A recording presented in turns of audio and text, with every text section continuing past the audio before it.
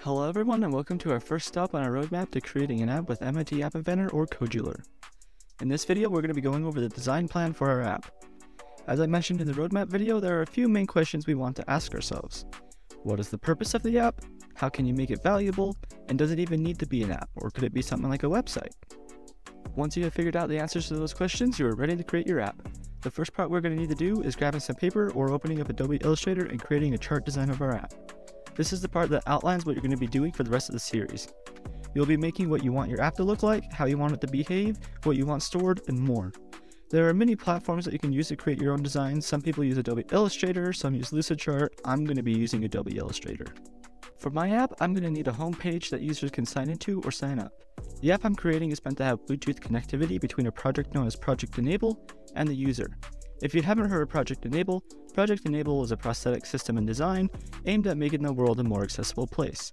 By creating open source prosthetics, this allows for more affordable devices to be sent around the world. Now, such a unique project is going to have unique users, and the unique users are all going to need to set their own settings. Now, the users can have the settings to the device itself, but it can be quite complicated. By having an app on their phone though, they can connect with their device straight from their phone. So for the design, I'm going to need a user database, which we'll be using Google Firebase for. We're also going to need it to be simple to understand and use. It will also need to have Bluetooth connectivity with the device. With a combination of these things, we can create an app.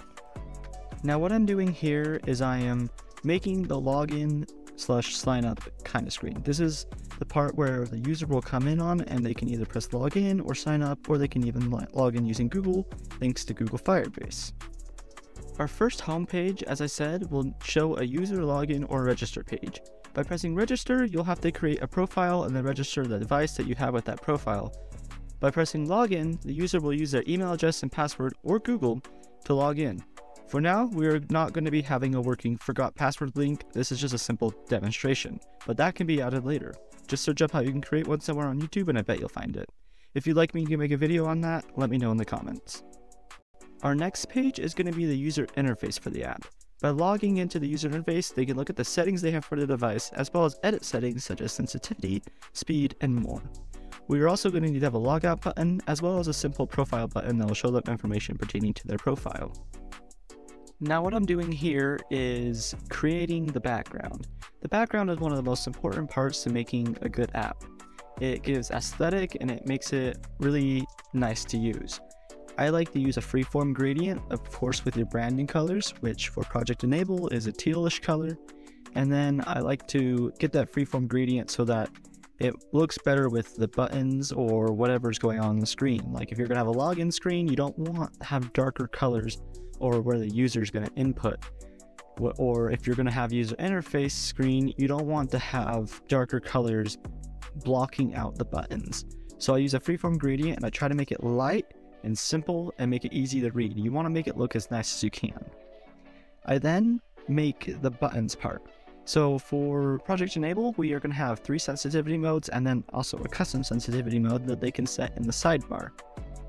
The sensitivity modes will control how sensitive the hand is or the prosthetic is so that it stops at a certain point. When you press the buttons, it will then send a Bluetooth connection like signal over to the prosthetic, which will then set that sensitivity mode. What I wanted to do here was make it easy to read, simple, and very user-friendly. You have to remember, these are people with disabilities. They need to have something easy to use and is friendly to them, specifically built for them. So that's what we were doing here. By doing this, it makes the app a lot more simple, aesthetically pleasing, and it makes it a lot faster. As I've said before, especially in the roadmap video, a simple app is a fast app. By having a simple app, you know that your code is refined and still easy to read.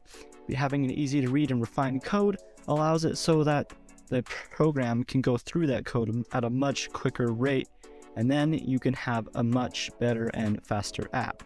Once we have it all drawn up and designed, we are ready to go to our next stop. Thank you for watching and be sure to subscribe so you don't miss out on the rest of the stages.